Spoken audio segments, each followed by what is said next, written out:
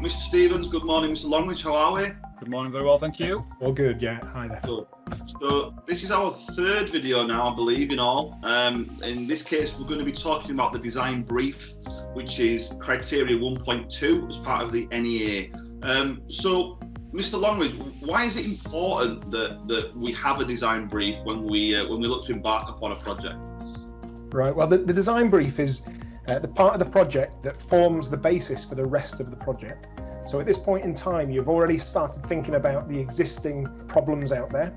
You've completed 2 pages of research, so you've thought about, you've looked up things on the internet, you've found out exactly what the current thinking is, and hopefully you're now in a situation to start bringing all those pieces together into one succinct document that suggests how your project could go. Mm-hmm. So for me, the design brief is the foundation of your project. It's the statement that will shape where the rest of your project goes. 100%. So it's vitally important that this first, it's almost a document, isn't it, or like a pledge as to what it is that you're going to commit yourself to throughout the project. So it's vitally important that this is right, isn't it? That's right. Yeah. It's quite early to do this. I think what we need to do is it's almost an initial brief and then come back to it once we put a bit more thought into the project that we're going to be focusing on. Because right now you've just done some research, you probably don't know exactly the sort of thing that you want to do, which is a good position to be in. So it's difficult to get that balance. We need a brief that has enough detail that kind of gives a good idea of what you want to do, but it's not so specific that it closes doors for you further in the project. Yeah, that's a good point. I mean, we have had candidates in the past that have pivoted somewhat later on in the project because they may have met obstacles that they can't overcome, or something may have changed, they may have found some additional research. But I think you are right, Mr. Stevens, that it is rather early, but this obviously gives us a statement of intent for the sort of project to follow.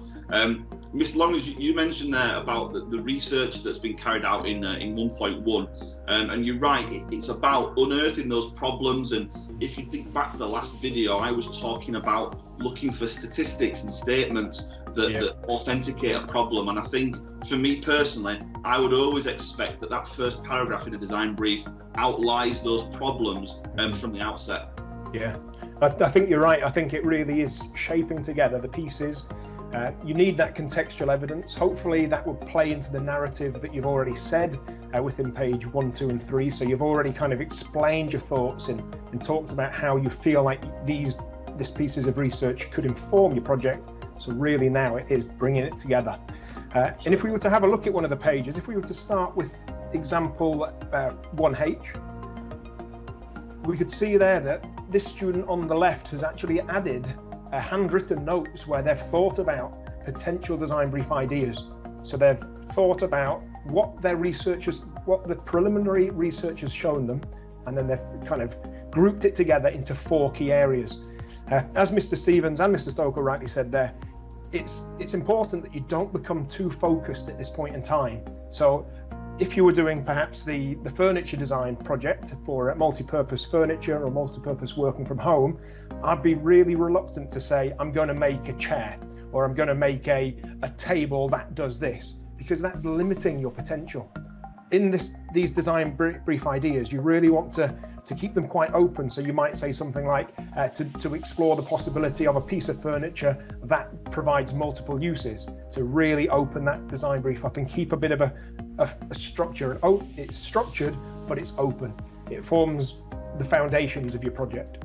That's right. I think it's a really good idea to try to generate 2 or 3 design briefs and then just spend some time thinking about plausibly which one is going to be the best for you in terms of logistically. You know, will you have a target customer, a primary user for each of those briefs? Will you be able to manufacture something of this size or scale, or using the certain materials that you're thinking of within the school workshop? So if you can do 2 or 3 or 4 possible design briefs and then just spend a day or 2 having to think about it, talking to people about it, and then that should narrow your thoughts on which one you want to focus on. Mm-hmm. And that's a good example that you've put up there, because they've got the possible briefs and they've also then advantages, disadvantages, or pros and cons for each one, so that you can see, as an examiner, as somebody moderating this work, I can see the thinking. I can see how that student thinks that it could work because of this, or any issues that could limit that potential project. Really good. So I think from the outset then we're talking about we must identify the problem, we must support that problem with authentic research from the previous criteria point, and there is scope for this project and challenges identified.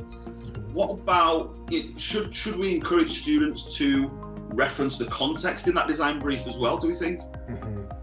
Well, it's quite important when it comes to writing up the actual design brief.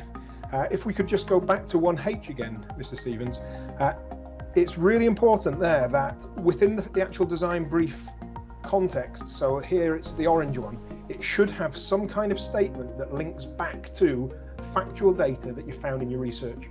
That could be something like you've identified the value that music plays within children's education.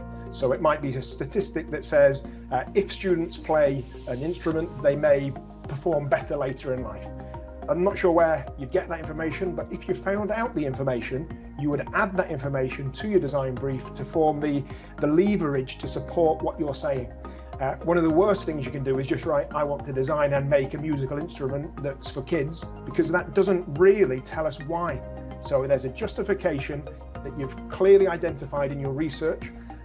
In this one, there's a perfect example. You've got on the top key pieces of information highlighted as quotes that then form together into that design brief. It says 1,920 plastic water bottles are on average purchased each week. Right, that's a key piece of information that really does give that design brief an awful lot more credibility. I like how this is a bit of a working document as well. It's not all perfectly typed up. It's showing this student's thought process just in the form of a few written notes as opposed to typed up. Yeah, and that you'd almost class that as live annotation. So traditionally in projects, you'd say that this idea of interacting live with your project even more easily now on iPads, so that you can open up your iPad document and handwrite notes over the top. It shows a real engagement with what the data and what the information is on your page. So yeah, a very nice way of presenting your ideas and thoughts more clearly. We've seen this a few times in the previous cohort, haven't we? And another way that you can do that is if you are to find valuable information, you can print that out, you can live annotate, as Mr. Longridge calls it, as you're going through that document, and then rescan that to go back into your document. It looks fantastic, and for those students that do that, they do show evidence that they are very, very deep thinkers in terms of the content and the research that they find. Yeah. Just going back. Sorry, the alternative there is just highlighting like the students done on the page in certain places as well. It could be a case of if it's not a printed document, if it's online, it could be a case of taking that research, referencing it, and then just highlighting certain sections that are of importance. Mm-hmm. Yeah, I mean, it goes into one of the later strands, doesn't it, where I think it's strand 5 when they ask about, are you being reflective on the work in 1.1, and this is certainly a way to evidence that to the moderator. I just want to go back to a statement that you made, Mr. Longridge, which was about, you were talking about how design briefs need to have a broad range and scope, and the example that you gave was rather limited when you talked about an instrument for children to enhance experience, for example. What I do want to draw upon there is it is important to identify a primary user and the wider stakeholders, isn't it, at this point? Yes. Yeah, that's coming up at 1.3, isn't it? It will filter into 1.3 as well, yeah, but I do believe that design brief should absolutely identify who this is for, what is the purpose of the product, and who is going to eventually be the primary user. I think that does filter in, and of course, as you said, Mr. Stevens, 1.3 is about finding that primary user and interviewing them and finding as much primary research as possible. Yeah, there's at this point for me, I'm looking for an inclination of who it could be, rather than who necessarily is the target user. And again, if you go back to 1H, it has been greyed out for privacy reasons, but this student at this point in time is bringing together her design brief, but thinking that these are the people that she has access to. So I think that these were her parents, and there was her sister as well. So she's thinking that these are people that could be linked to this project, but also in context. So she was thinking about growing fruit and vegetables at home. These would be a perfect target audience as well. So when we spoke in one of the previous videos about thinking about your contacts and people that you have access to, this is where hopefully your ideas will be forming into a final your final brief because you'd thought, well, this person, these people that I work with would be an ideal candidate for this kind of product. Does that make sense? Absolutely, yeah. Okay, moving on then, one of the key competencies for 1.2 reads areas for particular attention in the designing, for example, safety, usability, function. It's something that's sometimes overlooked by our students in that we don't necessarily focus on like the wider implications of design. So, you know, I kind of think to the sort of everyday activities context where we're talking about older people. You know, in that design brief, they could specifically highlight that ergonomics could be a key focus for the project. I mean, would you agree? Most definitely. I think that all of this relates to who the researcher found, what that suggests will be a pathway forward for you, and then anything else that you can bring into it support it, such as the ergonomic viability of how easy it is to use and the functionality of it can come into this. Absolutely. I mean, you know, I kind of look at things like, particularly for papers and boards, what we could focus on is sustainability. We could have a clear focus on the 6 R's, for example, you know, looking at cradle to cradle design so that we can dismantle products back into their original components, energy efficiency, fair trade. I mean, the list goes on, but just think that as a subsidiary, what we could do is we could focus on those key wider implications of design, that just to show kind of the knowledge that's been attained through, you know, the core knowledge, so to speak, really. Yeah, I think it's important that everything flows through as well. There's no point doing several pieces of research and then not using that research to inform your design brief. You've got to make sure that, like I said in the last video, it needs to tell a story. It needs to flow through and make sense chronologically. Yeah, that's really important. 100%. So I think it would be of benefit if are there any of the examples that we haven't been through yet? Have we been through all of them? We haven't looked at this 1J, I don't believe. Okay.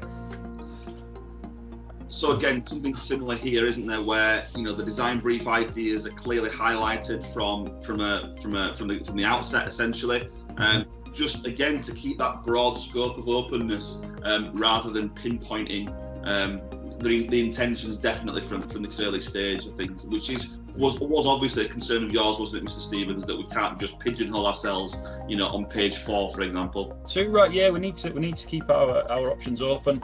I have had a couple of students emailing me already saying, I'm going to make this, but you can't. You've got to back off. You've got to leave yourself time to come up with ideas and develop those ideas into something that's innovative. So do not decide what your project is right now. It's far too early. Yeah. You could almost imagine it as you're stood and you're looking out over where you could go. So you're setting out the scope of what you could do from a fixed point in time. So the information you've had at the moment has informed your thinking. At this point, you're looking, where could you go? What potential opportunities could you explore, rather than actually following a pathway down to that at this point in time. So yeah, as open and as fluid as you can really help. Wonderful. Anything else to add then to this? That's everything from me, I think so. Thank you. Wonderful.